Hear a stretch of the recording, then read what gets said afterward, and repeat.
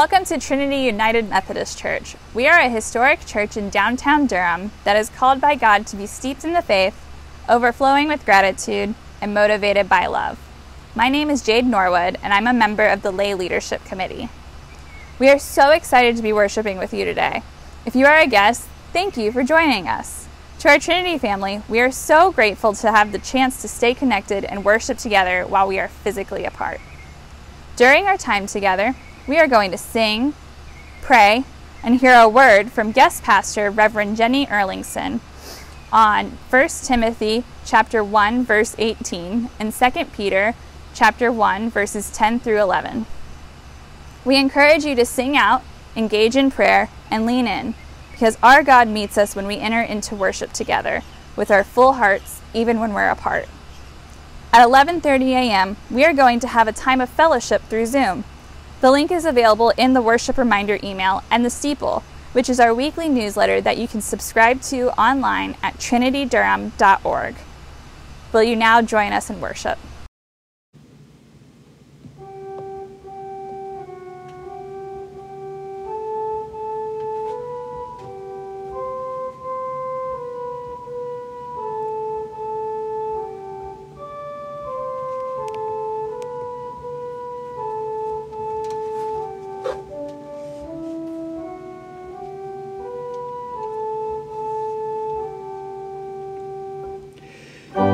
Church of Christ in every age, beset by change but spirit-led, must claim and test its heritage, and keep on rising from the dead.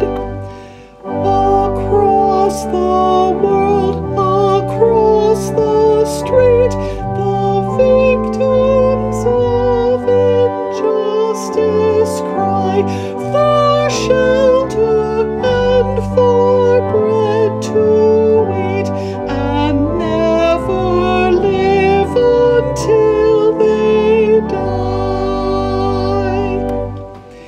Then let the servant church arise, a caring church that longs to be a partner in Christ's sacrifice and clothed in Christ's humanity.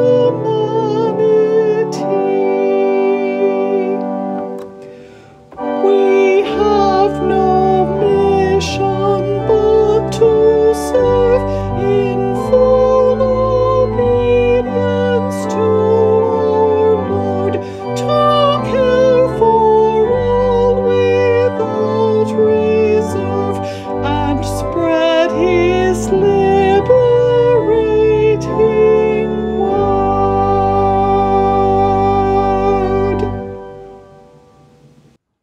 Good morning, Trinity family. It is my great honor and privilege to introduce our guest preacher this morning. All the way from the land of fire and ice is Jenny and Yenda Erlingson. Jenny and her husband are missionaries in Iceland, and we get to hear from her this morning. Jenny is also one of the reasons that I said yes to occupational ministry, because as a young teenager, I sat as I listened to Jenny proclaim the word over and over again. And today, she's still one of my favorite preachers of all time and a beloved mentor. So put your phones on silent, set aside every distraction, and lean in, because I believe that God has an important word for our community this morning.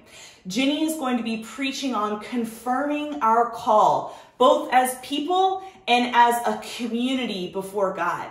And so as we do that, I invite you to lean in this afternoon at 2:30. We're going to be doing botanicals for the budget in the breezeway. Come out to Trinity, social distance, check out our building, remember our space, remember who we are, and invest in some botanicals as we look at our budget for the next year.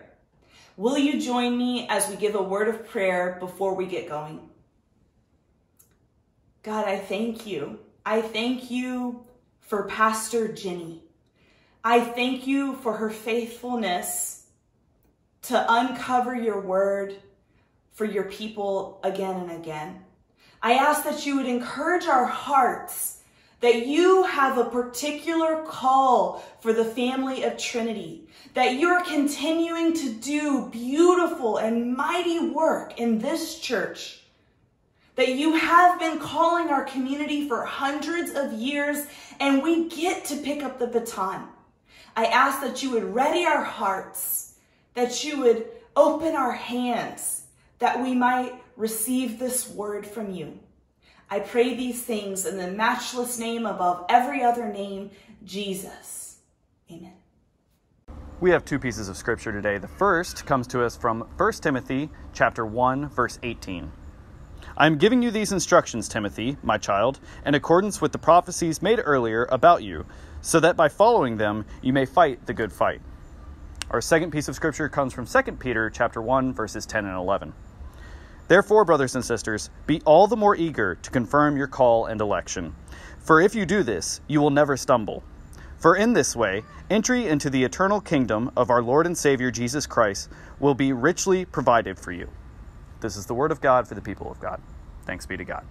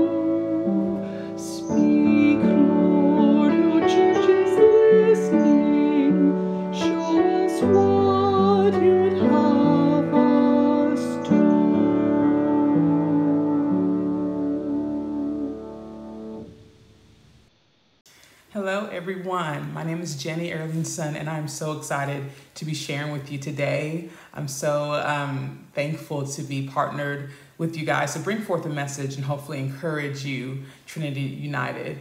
I absolutely love your pastors, Daniel and Sheree. They are awesome people, amazing lovers of God, and have known them for a very, very, very long time, especially Sheree. In our junior high ministry at our church in Huntsville. So just really great to get to partner in this way that I can speak to you guys all the way from Iceland right now. So I'm so thankful to get to share the message with you, and I hope that the Lord speaks something significant to you during this time. So if you'll just join me, let's go ahead and open up in prayer. Ask God to bless this message. Lord, I thank you so much for the opportunity to get to share your words and get to share with the people who are listening today, Lord God.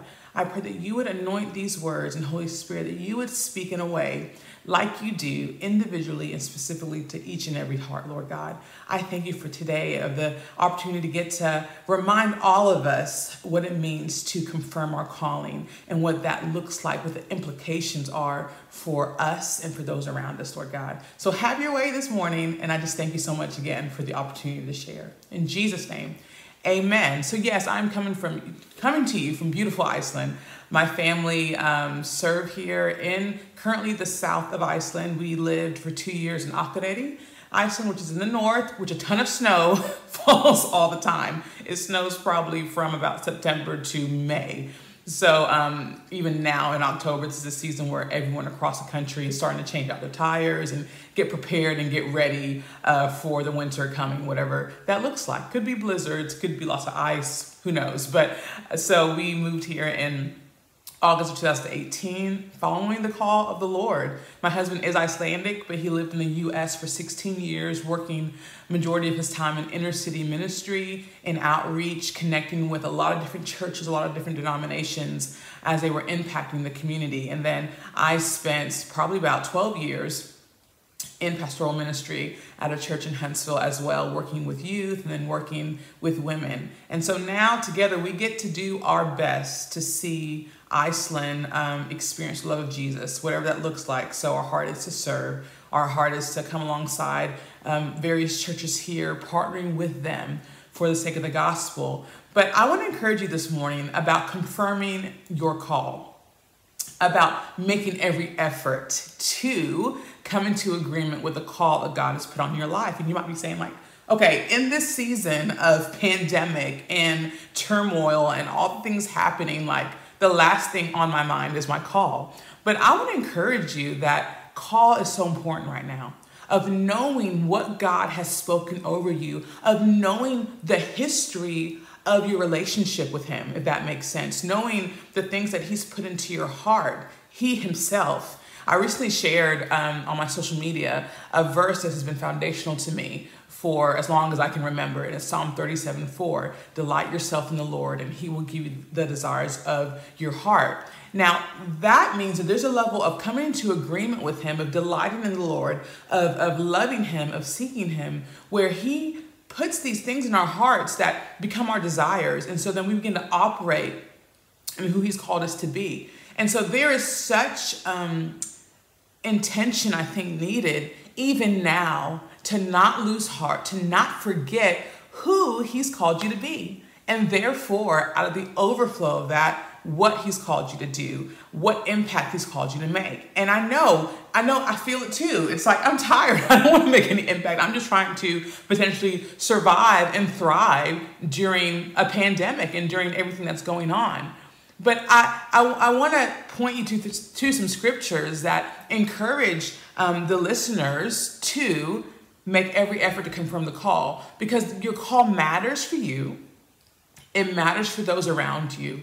And then it matters for those coming behind you. If you look at 1 Timothy chapter 1, verse 18, Paul is giving this charge to Timothy. He says, Timothy, my son, I'm giving you this command in keeping with the prophecies once made about you, so that by recalling them, you may fight the battle well. Timothy, I'm giving you a charge in accordance with what has already been spoken over you, the prophetic that's been spoken over you. And you might think like, what are you talking about? What are the words God has spoken? What are the verses that you have read? What are the things that have burned in your heart, the things God has branded you with in your history with him, if you know him? What are the things spoken over you? Recall them so that you can fight the fight well. That has come into play so many times, even in our time in Iceland, where whether it's been frustrations or maybe there's been setbacks or maybe there's been challenges, my husband and I have consistently remembered the things that God spoke to us even before we came, the things he would whisper to us even as we would travel and just visit family and come, those things that he was stirring in our heart for Iceland, the dreams we've had, the scriptures that would jump out to us, the burning in our heart for the people of Iceland. Those things matter, because when you recall those things, you do fight well. You can step out in faith. You don't let those setbacks hold you back and hold you down from continuing to move forward when you remember those things. So he says, I want you to recall the prophecies that have been made so that you can fight well, because those things that have been given to you have actually equipped you with tools to fight, have actually equipped you with tools to believe, even in your solitude, maybe even in potential isolation, even in a time where you're cut off maybe from other resources and tools that you've had. But if you will remember what God has spoken over you, then you can learn to fight well. I want to also point you to 2 Peter chapter 1, verse 10. And we get a similar verse. And it says, therefore, my brothers and sisters, okay, we're all included in this, okay, so don't count yourself out. Make every effort to confirm your calling and election. For if you do these things, you will never stumble, and you will receive a rich welcome into the eternal kingdom of our Lord and Savior, Jesus Christ. Make every effort to confirm your call. And so I love this verse because, there's so many times where we have our excuses and we have our reasons why. No, that's not for me. It doesn't apply to me. Or God, I've been going through this much. Like, how could I even be called? My circumstances don't even look like I have any kind of calling on my life. But he says here, make every effort. Have you made every effort? Have you sought him? Have you come into agreement with him? Have you spoken maybe to others for encouragement? Make every effort to confirm the call, to confirm your calling and election. For if you do these things, you will never stumble. Because again, like the 1 Timothy verse, as far as fighting well, you will not stumble because no circumstance or situation will derail you off of the purpose that you know God has for you. It won't derail you off of the things that you know that he has for you to do. And again, that calling, it is for you. It is for others around you. And it is for those coming behind you. When I think about this, I'm drawn to the story, and I'm reminded of the story of the Samaritan woman. If you look in John chapter 4, and I'm going to flip real quick. So if you have your Bibles with you or your phone app, if you'll go ahead and turn with me. And I love this because I don't know about you, journeying through scripture and seeing how God begins to weave all these things together, and how the things that people did, they weren't just for them. That was a portion of it. But it had implications for even the future.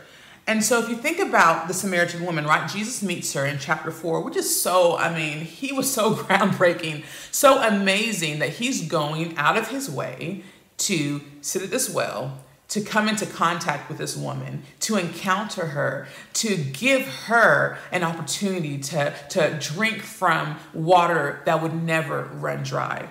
And so in John chapter 4, and let's go to verse 10. We'll start there.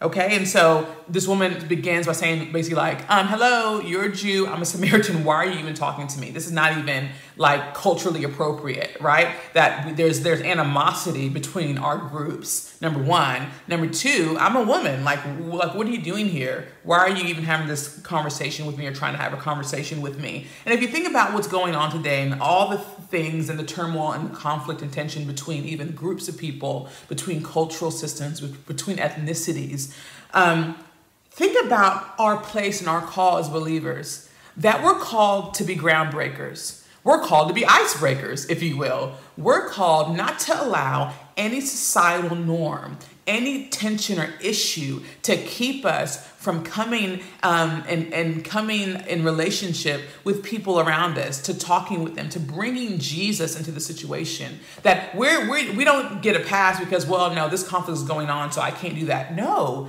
Jesus, he stepped into these moments, stepped into where there could be places of tension, a potential because of his calling, right? Because the ultimate calling is in Hebrews, right? Because of the joy set before him, right? He endured the cross because he was bringing all people to him. And so he didn't care about anything that was going on because it was about a person. It was about this woman in this instant. And so in verse 10, it says, if you knew the gift of God and who it is that asks you for a drink, you would have asked him and he would have given you living water. Sir, the woman said, you have nothing to draw with and the well is deep. Where can you get this living water? And this is what she said, and this is what I want us to begin to focus on. Are you greater than our father Jacob, who gave us the well and drank from it himself, as did also his sons and his livestock? I want you to think about this because this is actually the only place in scripture that mentions Jacob's well.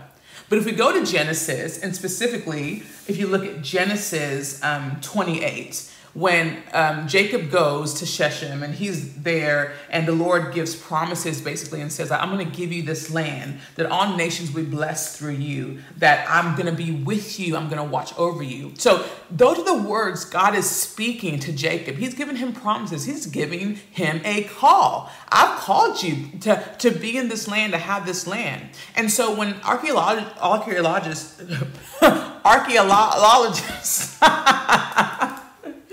hard word to say, please forgive my tongue because learning Icelandic for 2 years, sometimes my words get mixed up anyway. So you guys know what I'm saying, right?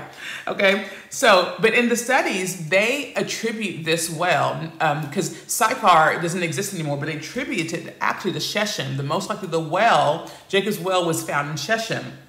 And this well is called Ber Yaakov, the well of Jacob. And so historians and all of them point at this is the place. So even though Genesis doesn't tell us specifically that Jacob dug a well, but it's almost without doubt because he had to feed his livestock. He had to feed his sheep. He had to feed his sons and daughters and give them water from a well. He had to have a water source. So he dug this well. It was a part of him living in the land according to his call. So even she is saying, because Jacob operated in this way, had this well, that he was able to drink from it himself, right? So your calling is for you.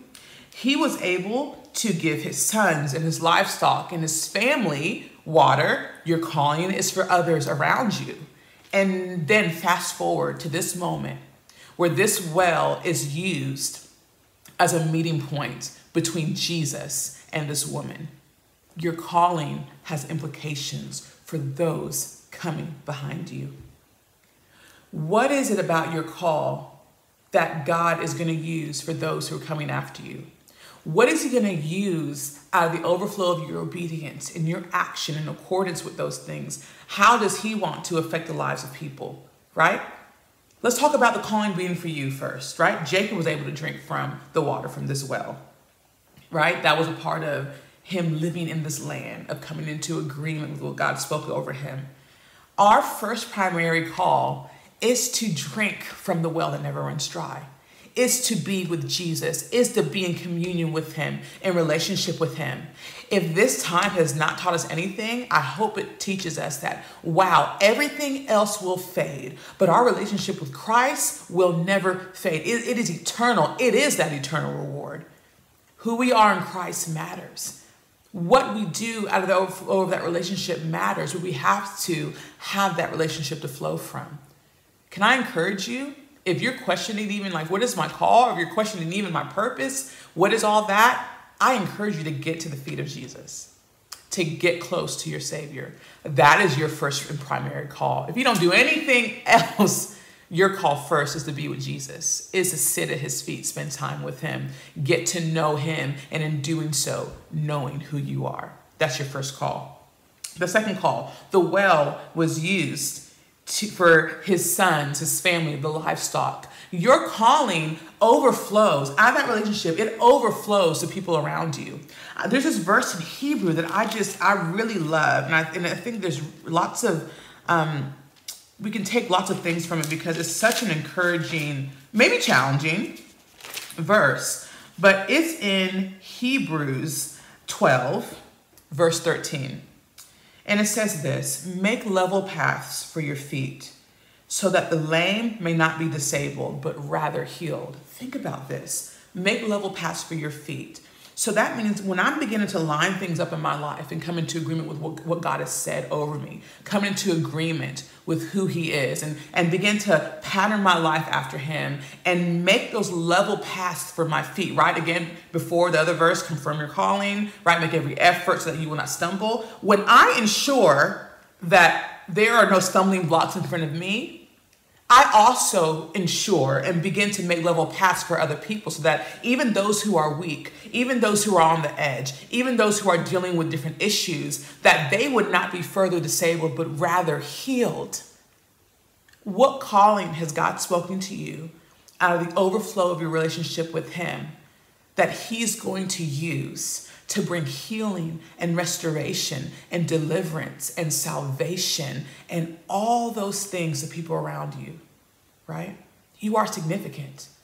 Your role matters. Your sphere of influence, it does matter. When you come into agreement with Jesus and operate out of that calling, what does God want to do around you? What can he do around you? He can make level paths for your feet that cause people to not continue to be disabled, but rather healed. He can do things around you where there's turmoil and tension and maybe there's situations or there's problems that need to be solved. He can, through you, bring solution, even now where you sit, through your prayers, through your obedience, through your action. Make level paths for your feet so that the disabled may be healed. So your calling is for other people around you. And then lastly, right, that calling is for people who are coming behind you. We see this as this woman in John 4 is sitting, receiving from physically her needs, right, from Jacob's well. She's getting water from there. But the most important, the man who is greater than Jacob comes and sits at that well, sits on this fruition and this manifestation, if you will, this tangible piece of God's promise. The one who was and is to come, right? The Alpha and the Omega, the one who initiated the promise is now sitting at the fruit of this promise, sitting at a physical representation, sitting at this well to encounter this woman. What does God want to build through your life? What does he want to build through your obedience to the call? What paths will be created and foundations laid that future generations will walk on? What things will happen? What things are planted even now that future generations will eat the fruit from, right? I think about the person who one day decided that he was going to plant a sycamore tree, right? Or maybe it was already there. I don't know how that worked back then in biblical times, right? The guy who was like, you know what? I need to have a tree here, right? And trees taking so long to develop and to grow and to be big and strong enough to one day hold the weight of a man named Zacchaeus, who would use that tree to get a better glimpse of Jesus because he couldn't see Jesus among the crowd, right? What is God building through your life? What is he planting even in your life now that will grow and sprout and be used as a tool for somebody to know and to see Jesus? That is what we're talking about. That when you make every effort to confirm your call, when you come into agreement and recall those things that God has spoken over you, you are coming into agreement with what's going to feed you, what's going to give you life, joy, the worship that God has placed in you to pour back on him. And then you affect those around you, seeing things shift around you. My husband and I like to talk a lot about being atmosphere changers. That I have to believe that if Jesus said, greater is he that is in me than he that is in the world, if I, according to the word, am a temple of the Holy Spirit, that means when I walk into a room, the King of Kings walks into. Holy Spirit walks in. And I have to believe that even that brings change, right? And then, Lord, what do you want to do for the future? See, these become acts of faith that when you make those efforts to confirm your call, when you are faithful to plant in seasons, even if you don't understand why, or you don't even think anything can come out of it, the Lord takes those and brings multiplication and growth, longevity that can affect Samaritan women who will then turn to their towns and their communities and say, I have met the Messiah. That is what's on the line for you guys as a church. I think about you and your history of the circuit riders going through frontiers and wilderness places to bring the gospel to people. That is your history. Your history. Your history, even that, Francis Asbury, right? He traveled with a man named Harry Hosier, or otherwise known as Black Harry, together partnering and sharing the gospel. A white man and a black man in the 1780s. That is your history. Make every effort to confirm the call. Make every effort. And so I hope that you're encouraged today that no matter what your day-to-day looks like, that you would take even 5 minutes and sit and say, God, what are the things you've spoken over me? What are the things that you've spoken over my life, Lord God? What are the things you've spoken even over us as a community, us as a church, us as a people? I think the global church is beginning to talk like, what have you spoken over us as a church community? Who do you want the body of Christ to be in this hour? But it starts with you. So I encourage you today. And Lord, I thank you so much for, again, the opportunity to share with the people listening, Lord God. And I thank you, Holy Spirit, that you speak a better word to the hearts of men and women So I pray that you would speak specifically to them even now, reminding them of what you say over them, reminding them of how loved they are, how cherished, how valued, how treasured, Lord God. I just thank you so much for this time. And I pray, Lord God, that you would be glorified through their lives, through all of our lives. In Jesus' name, amen. Once again, it was my honor and pleasure to be with you today. And I hope that throughout the day, throughout the week, that you would hear the whispers of the Holy Spirit reminding you of who you are in him and what he's called you to do for the people around you and for generations to come. Bye.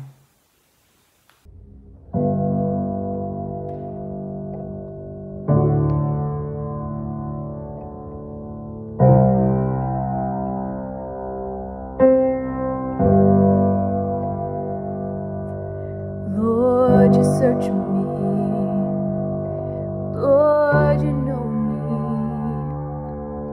Every movement I make, every step I take.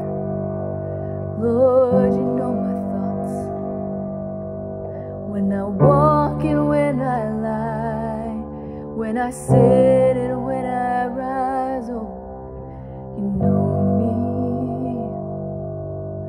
Every inch of my being is yours, oh Lord. Piece me together in your hands. You hand me in, behind and before, and you hold me. Your hands hold me.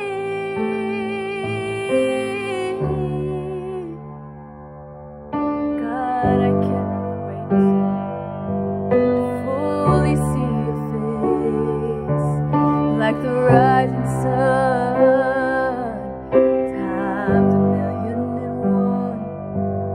Lord, you're beautiful. You are so beautiful. You are. And every inch of my being is yours, oh Lord. Piece me together in your hands.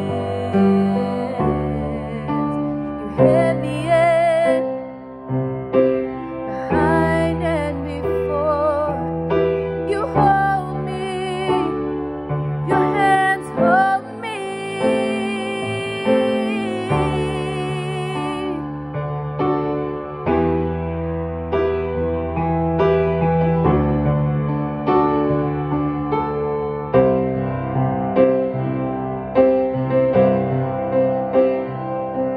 For you formed me intricately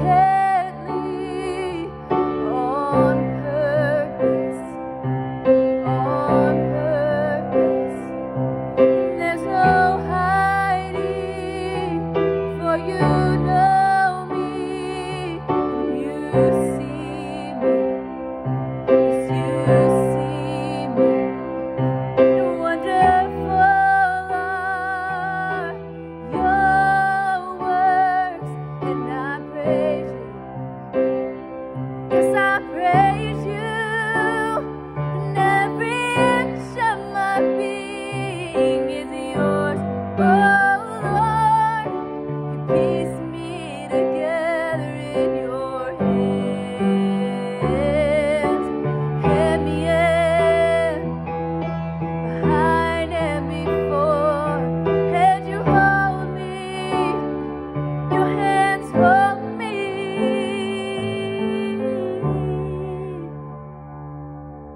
Lord, you know my thoughts. When I walk and when I lie, when I sit and when I rise, oh, you know me. Hello again, Trinity United. I just want to thank you for the opportunity to get to share with you, and I hope encourage and challenge you in your walk with Jesus. And I pray blessings over you and favor and strength as you walk out what it means to recall the call, to make every effort to know what it is that God has said over you. And so I pray that you are established in that so that you can affect yourself, you can affect those around you, and affect those who are to come. Much blessings over you. In Jesus' name, amen. Thank you again.